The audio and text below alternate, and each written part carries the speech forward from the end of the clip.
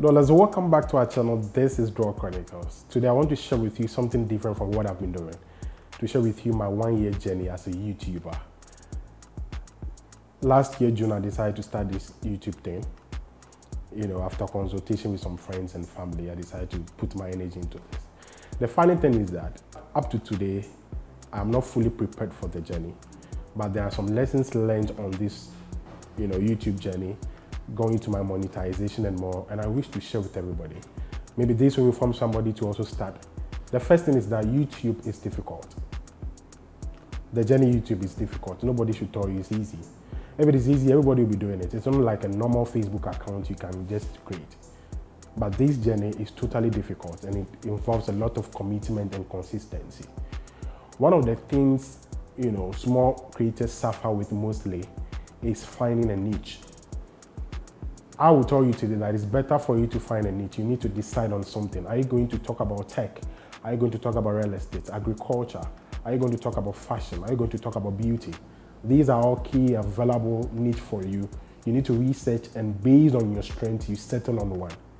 You don't need to be floating. Your channel don't need to be roaming about. Today you're talking about travel, tomorrow you're talking about this.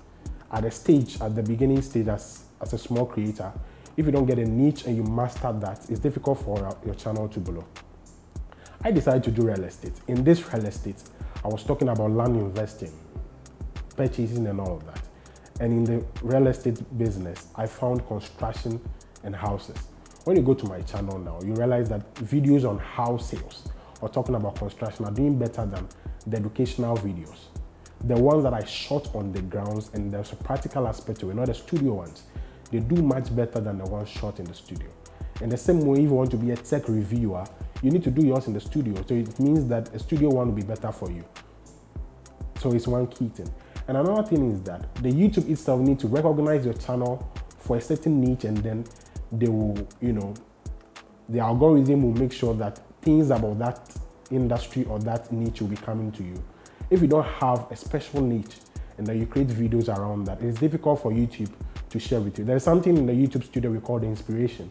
Inspiration talk about what people are searching for from your niche, or what people are doing in your niche that gives value to them, and there are a lot of views. So niche is one critical thing. And also there's something we call the RPMs.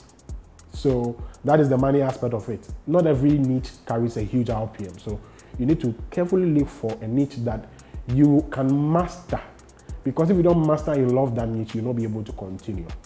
Now, one of the problems also is at the beginning stage, we concentrate more on subscribers. I will tell you today that as a small creator, you need to concentrate more on retention.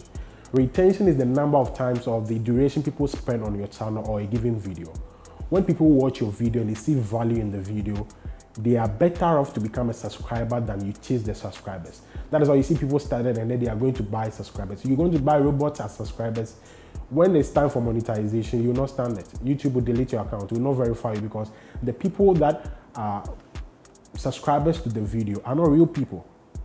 There is one thing in analytics of videos. One thing talks about returning viewers and new viewers. In analytics, YouTube will show the people that already subscribed to your channel and they are watching new videos from you. The same way, they will catalog the people that are new coming to you to come and watch new videos. Those are the two dynamics. So returning viewers and that of new viewers are coming too. So if you get robot following your account, or you get people that just subscribe to your channel but they are not interested in what you do, you have the numbers but the views will be low. Therefore, when the views are low, then the algorithm will not favor you at the first place. So you need to invest into retention. That is the quality of work, researching, getting the right people, making the right consultations. And then when you focus more on the retention, eventually the subscribers will come in. I've also been there. I've been thinking about, okay, get the subscribers. So when I meet somebody in town, please subscribe to my YouTube channel. But the person is not interested in real estate. The person doesn't know what the channel is doing. The person will not come back to your channel to check out for information that will benefit his or her life. Therefore, that subscriber is just there, it's just a number.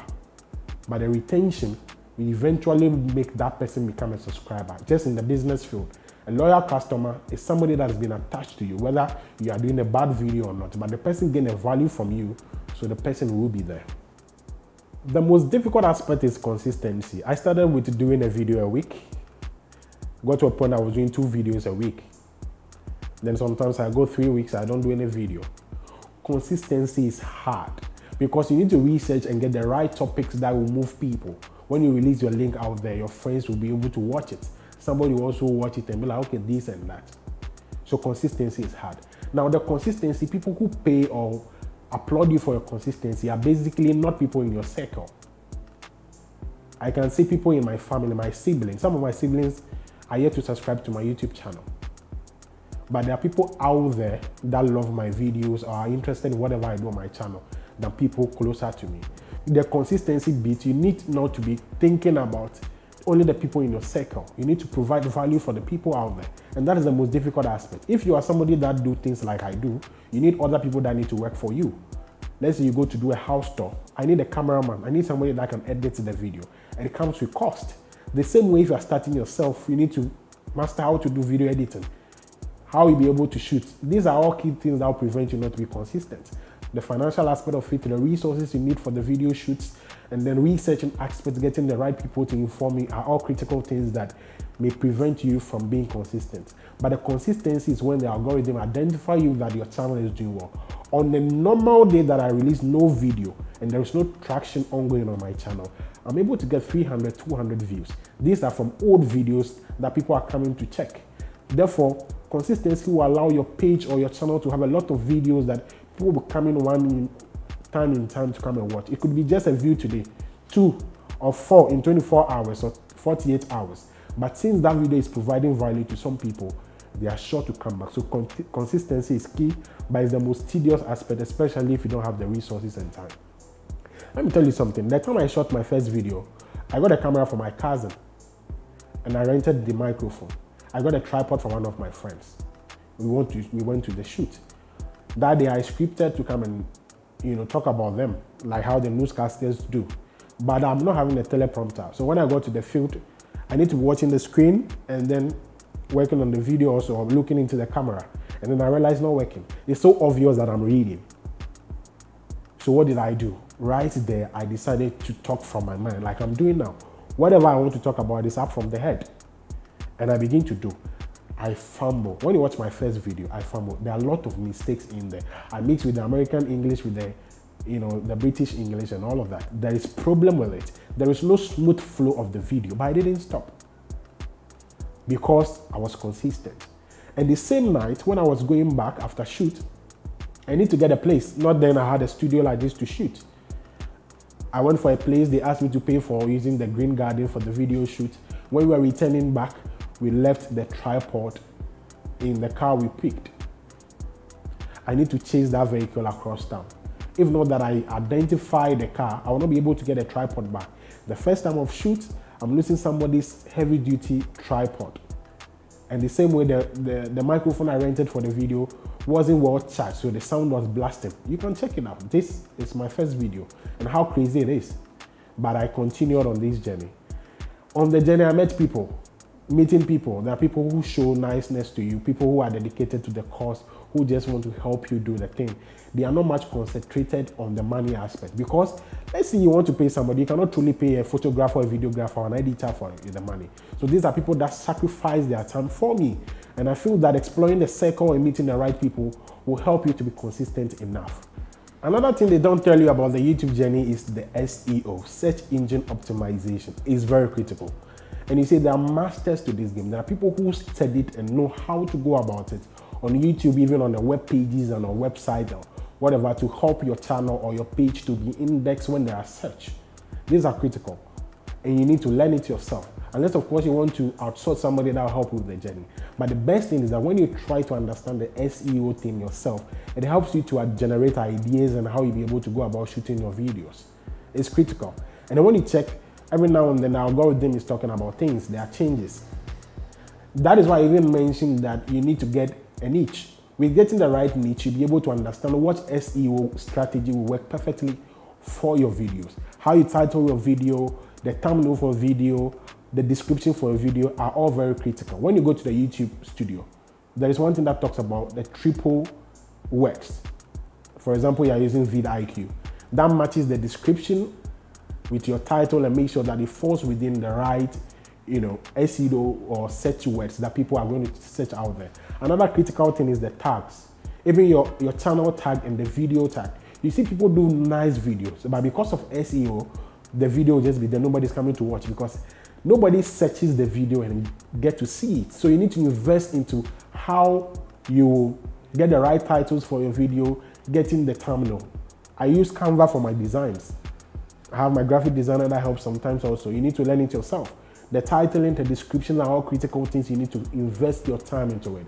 Other than that, you shoot the best of the videos and the video will never fly. Now, what did I do? What happened is that people that are already in my niche are doing well, nice videos. I went to their page, I studied the way they caption their titles. I studied the way they did their descriptions and I copied them. The tags they use for the video. They all help me to be able to place those tags and things on my video. So when somebody searches, let's say building in Ghana, they eventually get to see a video from me. Other than that, you'll be doing a video in your search, your title, you don't include the keywords that people are searching. And people change the keywords over the course of time. What people used to search for house videos or issues on construction last year, it's likely that they are not going to use it this year. Therefore, you need to be constantly learning and going through your niche to get to see that, okay, these are the keywords people are using. Very critical. If you beat the SEO down, it beats the channel also down. You need to study it, you need to master it, and you need to inculcate that into your video delivery process. Other than that, the best of the video will just be there, nobody will watch it. Now, I've seen people on the YouTube journey spend 6 years, 3 years, 2 years to get monetized. I did mine in 7 months. Yeah, I did mine in 7 months. I released my first video, I think 16th June last year. That is 8 days after my birthday. And then I got monetized first week in December, 7 months. That is how lucky I was. There are people that are out there, they got monetized within a month. People are doing it 2 years, 3 years, 4 years. That is why I spoke about the retention. And it was just 2 videos that got my channel to monetization. The YouTube is saying that you need 1,000 subscribers and 4,000 watch hours. And I told you earlier on that you can get 1,000 subscribers, but you may not get the 4,000 watch hours. It's the most difficult aspect of it. 4,000 watch hours is no joke. So when people are closing your videos at the first 20 seconds, when are you going to get 1 minute view to get an hour view to get 1,000 hours? So it's very critical. I did mine in 7 months, and this is what I studied. Getting my niche, as I said earlier on, I was talking about land investment. I was talking about real estate in general. But I realized that people were much interested in my house tour videos and things I talk about, building of a house, construction and more. So those aspects gave me the match view. And on my channel, the people who watch the channel mostly are our friends and family in the diaspora. And that is the value I provided for them. People want to come back home and buy a house. People want to come back home and build their houses, but they don't get the right people because of the dishonesty in the industry. So people want to buy the house, they see that. And one key thing is that they need affordable houses. So people were looking for the video that I shot about the house sales, and it's doing perfectly well. This video, you can say. And this video gave me, as it stands now, the video is about 3.9K watch hours, heading to 4,000. Just a video gave me 4,000 watch hours. And that is all YouTube wanted. But the other videos are coming through. And then they eventually get there. I get the 4,000 watch hours, I got monetized. One thing I also realized that helped me was that if you dial or type my name, my channel's name, Draw Chronicles in the search button, you're likely to see it pop out below. Not every channel you get at once. You see it pop up below, your search button. You see that is below. Maybe Draw will come somewhere, but Draw Chronicles, you're likely to get the first 20 things that will pop up downwards if you should not write the Draw Chronicles completely. And I invested a little bit into promoting the page, and that I feel helped the channel to some extent because it helped the algorithm register the presence of my channel. So when I shot the videos, I used the Google ads to promote the link across the country, in the US, in the UK, and you need to spend a good dollar on that also. And after that, I realized that people easily discover the channel than they used to because of the money I spent on it. Just like how you are doing the business, you need to invest into promoting that business. In your channel also, if you have the money, I would advise you to push it in there and then market it. Now, the first 7 months that I got monetized, I think I got, let me check, I got a little bit about $20. And then after that, I got another money January, I got another money January. As I'm speaking now, I'm closer to $300. That is what I've garnered on my channel over the past, from December to today, that I gained on my channel. And then, eventually, other ones will be coming into beat. Now, YouTube pays you money if your video go viral. Now, when the video go viral and you provide value to the people, and the people spend a lot of time watching that video, which is the retention, YouTube then places a lot of videos to those people. So somebody can watch your channel for 10 minutes and the person sees 6, or the person can see 4 or 5 adverts placed on the channel. And that is how you make your money. That is why I said that you need to invest your time into retention. If you don't invest the time into retention and people don't spend time on the video, then it's only the beginning ads that they get to see. But when they are watching and they love the video, eventually they are going to be there and be seeing much from your channel. Now, I want to talk about the money I made. I made close to, let's say, $280 these few months that I've been on YouTube. It got to January, March thereabout. The money declined because I didn't get any video that went viral or massively well. Even now I can say my video, the highest video on my channel is around 24K views, but I've met the time I met the watch hour threshold. So the first money I did in 2023, and I got monetized in December, I made 26.68 cents. That is what I made in 2023, and I got monetized first week in December. In this 2024, where January through to this side, I made $242. That is what I made. So in totality, I would say I made $269. For the past 2 videos or past 2 days, money is here to be added to it. If that is added, I should get around $270 for the past few months. So from December, January, up to this time is about 6 months that I got monetized. That's the money I made. Now, I spend money than this. The money I spent to get this is more than that. And I want to talk about that for you on the monetization journey. When you provide value to people, they get to contact you outside YouTube and you do things for them, you get money. For example, my channel. One of the challenges in our market is that getting the right artisans. There are people who contacted my channel and then I got people for them because I'm a project officer for construction. So I gather the people, the artisans and co to come and work. People contacted me outside YouTube and then they pay me for the service, which is not part of the ad placement money. That is when you provide value to people, you get a lot of money outside the YouTube, even than this. And you see, there are sponsorship deal also. If you get the numbers and the views are there, organization can actually approach you to be able to place an ad on your channel. And one key thing also I want to add is that you need to grow your other social media accounts with the YouTube account, because you convert people from other social media accounts, let's say Facebook, Instagram, Thread, X, and all of that to your YouTube channel. So if you focus only build on the YouTube and you don't build other external social media platforms, TikTok and co, you'll not be able to move people from those grounds to the YouTube platform. So you need to grow all of them at once, and that comes with a tight brand work and consistency and video and all of that. And for example, TikTok, you need to shoot videos in portrait form. This I do a landscape form. The same way for YouTube short, you need to be portrait. So it means that sometimes you can shoot the video, repurpose it into portrait form. Therefore, you need to grow other social media accounts to be able to move people from those platforms to your YouTube channel. Now, one of the problems I faced on this channel is AdSense. Nobody told me that. So after I got monetized, I need to add an AdSense account. I created it, linked that to my YouTube channel. Now, Google is supposed to send you a code to verify your AdSense address. That is why I did a mistake. As you are watching this video now, I'm shooting this video on 9th June. I got my AdSense PIN 5 days ago. When I started YouTube, I was not able to verify my address because the address I used first, they sent it but I didn't receive it. Now you need a PO box, especially when you're in Africa, you need a PO box address. And then YouTube will send you, or Google will send you that code for you to verify your AdSense before you'll be able to cash out your money. On my YouTube channel, I've never cashed out any money. I just verified my address.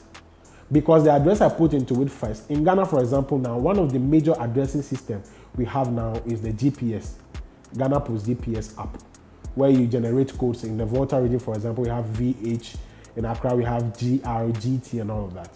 But that system is not actively working. We have a poor postal system. Therefore, you need to use a PO box number, an active box, with the sense that when they send you that letter, you'll be able to receive and verify your code. I was at the verge of deleting my AdSense account. If I should have done that, the money made over the course of time that I mentioned will be deleted, because that money was associated with the account, but I was not able to verify. If you're not able to verify, you lose that money, and I've seen people do that. Therefore, you need to get a PO box number for the address to be sent to you. You put the code in to verify your AdSense, and that's how can you be able to get your money. And also, you need a bank account. The bank account, you need to get a Swiss code. You need to add it so that a bank transfer can be done to you when you eventually start earning money. Now, one thing people also do is that they focus so much on the AdSense, and I feel that when you focus only on the AdSense money as a YouTuber, you fail, because there is so much money outside YouTube. The ad placements, that one is a peanut. You see the people like the MKBHD, you see the Mr. Beast and all of that. They have corporate sponsorship. MKBHD, for example, is a tech reviewer. Apple gives him money. They pay him for his job, and that he will not get it from the YouTube video ad placement. So some of them, if you go to their pages, you don't even see ad on it, because the money they are making is beyond that. I know people who travel the world, they give highlights or market your business, and you need to pay $10,000, $20,000 before they feature your business into their YouTube channel. So you need to focus on building something for yourself that goes beyond the AdSense. AdSense is a peanut. If you don't go viral, you don't make huge money. You need to make the 100,000s, you need to make the 1 millions before you can get something concrete like the $5,000, the $10,000 from the YouTube channel. But when you have a value that people will pay you for example, me, if you need an artisan, you contact me. I have the people that work. I bring my artisans to work. You need somebody for your house design. I have an architect. I connect to you. The architect work for you. I get a commission. You have a project. You need a project officer. I come to supervise. I coordinate. I see the budgeting. I go to site to do your project for you. I make that money. That is beyond the YouTube. And if you have that mindset, you are sure to make a lot of money than the ad placement. And all boils down to providing value that nobody is giving. It must be unmatched value you provide to people. And the final one is honesty. When you meet people outside the YouTube, you need to be honest to them. One of the problems I face on my channel is that I made an interview with somebody on my channel. I connected it to somebody, and then the person is not able to deliver on that. It masks the value of your channel or your brand. It goes on to dent your brand. Therefore, you need to be critical of the people who are third parties you involve into your YouTube journey. For example, me, I'm talking about this. If I want to get an architect, it should be an architect that is trustworthy, and I'm sure that that person will provide a value to the client that watches the video.